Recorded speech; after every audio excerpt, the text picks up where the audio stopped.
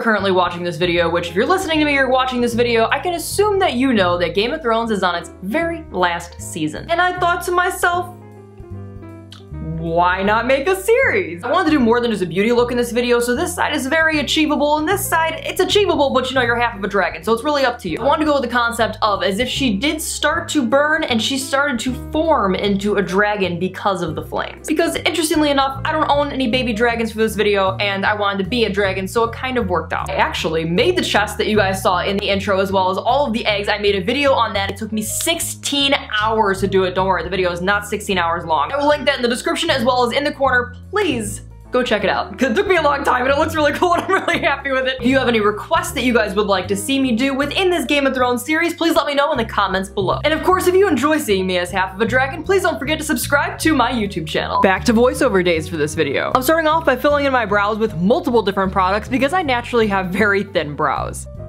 Urban Decay also sent me their Game of Thrones collection, and you know, I wanted to try it out. And they have a sword brush. I first applied the shade King's Landing underneath my brow bone, but then I also felt like I needed a transitional color, so I used a light pink eyeshadow in my crease. I then applied the 2 gold colors in the Bay of Dragon section on the palette, and just added mascara. Go ahead and apply your foundation.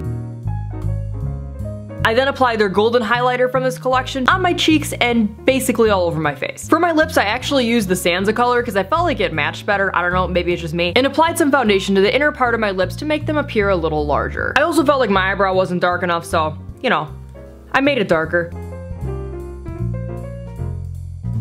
For the dragon side, I used a washable glue stick to cover my eyebrow. And to create the various spots in which I want to use prosthetic horns, I'm going to be using Tinsley transfers. These are prosthetics that you basically apply like one of those temporary tattoos as a kid. I'm then just positioning my horns to see where I want to add the other ones and also applying them to my face. Clearly they will not stay this gory looking. Because I wanted to do a red dragon inspired by the black and red egg, I first applied orange. I then went back in with red body paint, decided I looked a little bit too much like Harvey Dent and started to fill in my scales. All the detail of the scales might be a smidgen difficult to explain, so it might be one of those watch and repeat kind of things.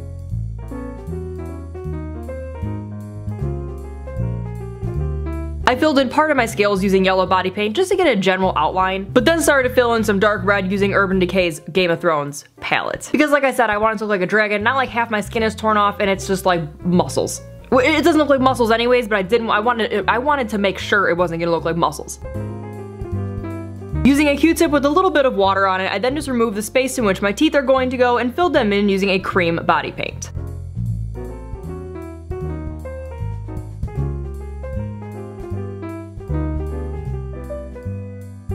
I also used gray and black eyeshadows to shade the teeth. And filled in the mouth using black body paint.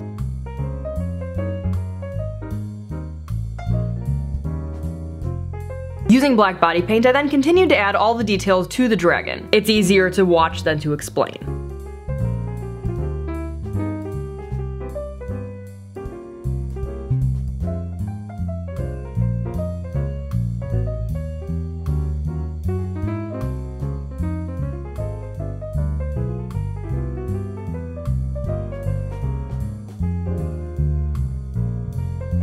Added a little bit of yellow highlights where I felt necessary. Filled in my waterline using black eyeliner, and just did some general minor detailing so that way things didn't get too muddy.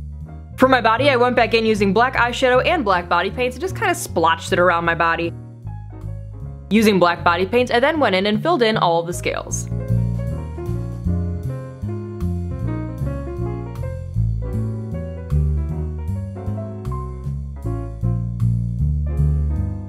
To make things pop a little bit, just like I did on my face, I use yellow body paint just to add some highlights here and there.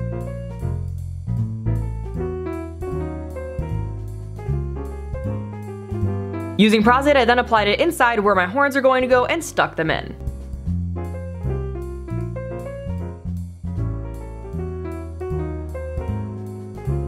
I then just lightly colored them with body paint using yellow, brown, and just kind of mixed it together.